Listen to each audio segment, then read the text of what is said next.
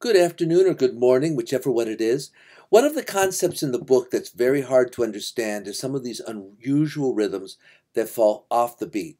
Once you understand them, it makes rhythm notation very easy, dictation easy, but until you do, they're a little bit confusing. So I've decided to take a little time and go over them in person with you. So the first is something called syncopation.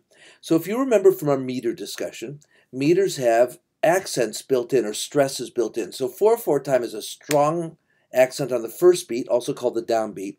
It often has a slightly less strong accent on the third beat. So it's 1, 2, 3, 4, 1, 2, 3, 4.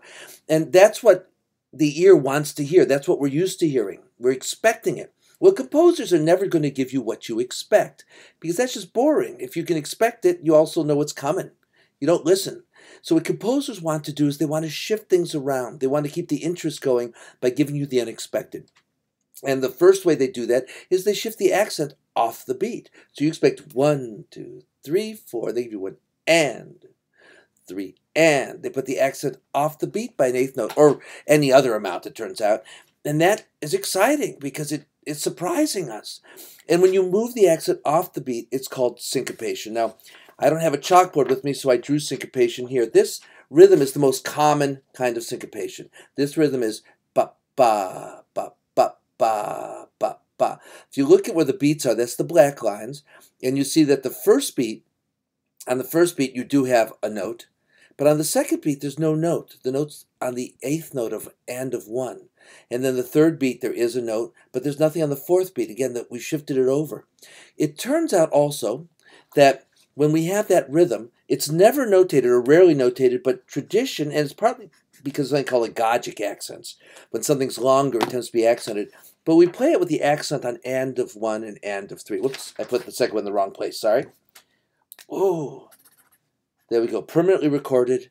The professor made a mistake. So it's bum, ba, ba, ba, ba, ba. So if you see that rhythm, you always put your accent on that quarter note. You would think, well, why would I put on the quarter note? It's longer. It's just natural. And that we've been doing this for hundreds of years. And so composers don't even mark the accent. And what that does is it shifts the accent off the beat, off the expected place. It puts it on and of 1 and of 3. Anytime we shift the accent off the beat, it's called syncopation. But this is the most common form of syncopation. And you get used to this thing. Ba, ba, ba, ba, ba, ba, ba, ba. But you get that in your ear, and then anytime you hear it, you can write it down. You know it's ba-ba, but it's a note on the first beat, a note on and of 1, nothing on 2, a note on and of 2. Ba-ba, ba. And 4/4, it's eighth quarter, eighth quarter, eighth. So that's the first rhythm the book talks about. It's hard if you don't have someone demonstrate it. The second one is the hemiola. Hemiola is a word you got to use. This has appeared in music for hundreds of years. It's in pop music, it's in classical music, it's in Brahms, but it's in Debussy, it's in everybody, and it's played in music you hear on the radio all the time. This is music that's in 3/4. Now, we don't hear it as much today as we did, say, in the 60s and 70s when we had a lot of popular music in 3/4. Nowadays, popular music's almost all in 4/4.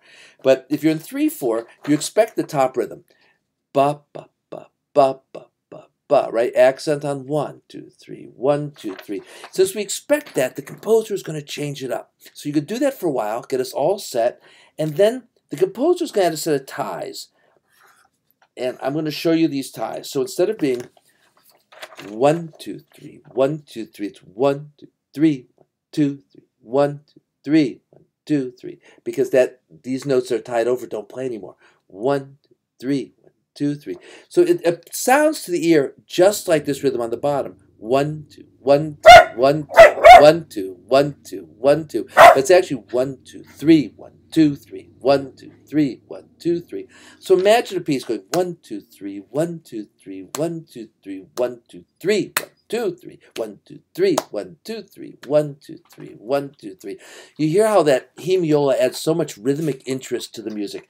So that's the hemiola. So the syncopation and the hemiola, two concepts. Remember, all the concepts in the book you should learn, but I'm going to go over on these lectures the most difficult ones, and then in class, any other questions you have, we can go over together. All right?